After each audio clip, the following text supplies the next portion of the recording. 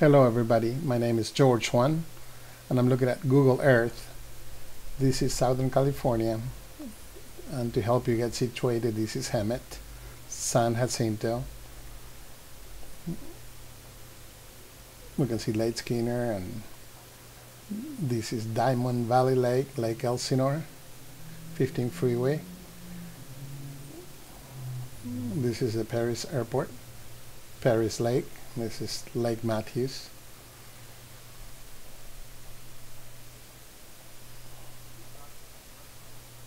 This is a regular Google Earth view, but I have the ability to show three-dimensional representation of the different classes of airspace. For instance, when I click here, it'll show me the class Bravo airspace. And this is the airspace that surrounds the Los Angeles International Airport, LAX. Now when I click class Charlie, I can see it's this class represented in a 3D view.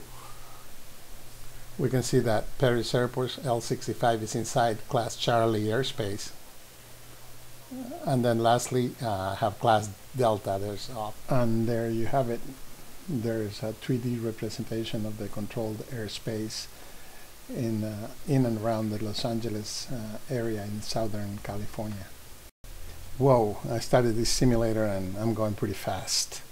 First time using it. Over 20,000 feet, and I'm heading towards Paris. Actually about 26,000 feet.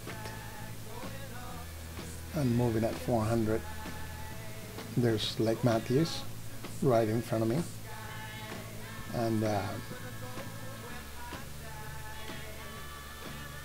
I'm gonna head towards March. I'm outside their controlled airspace. You can see the runway at March, and I'm gonna enter their controlled airspace pretty soon.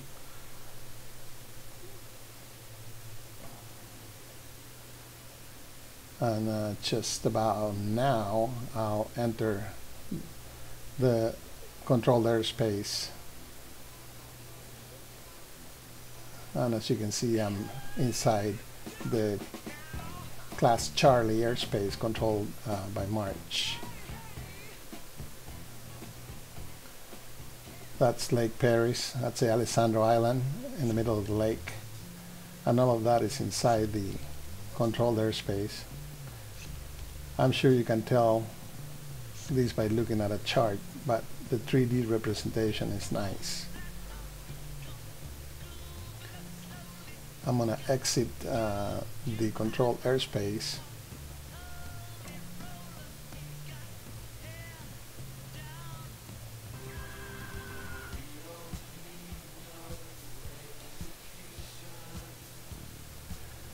And I'm outside of it right now. But as you can see, there's still some controlled airspace over me.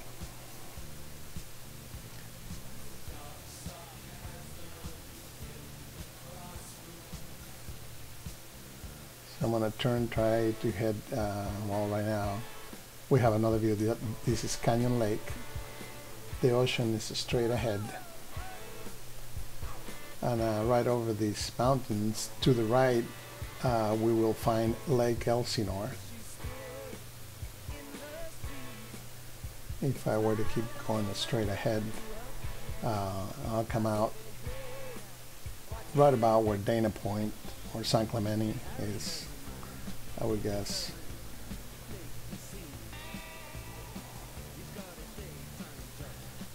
Now I'm making the turn here, and Lake Elsinore will come into view. I'm pretty sure right about there it is.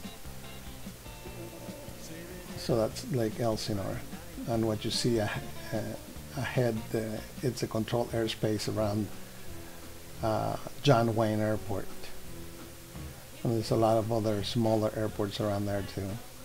There's a 15 freeway right below me, and I'm trying to head back towards Canyon Lake. There's Canyon Lake again.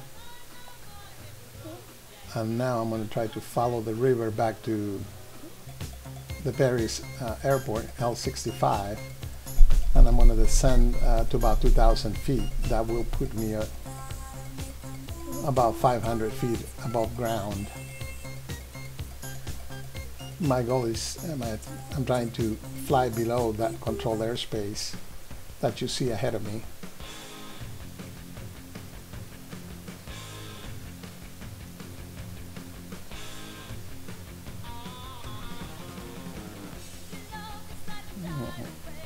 Alright, just past the Canyon Lake, and I'm following the river back towards Paris. I'm about 1,900 feet, that's my altitude.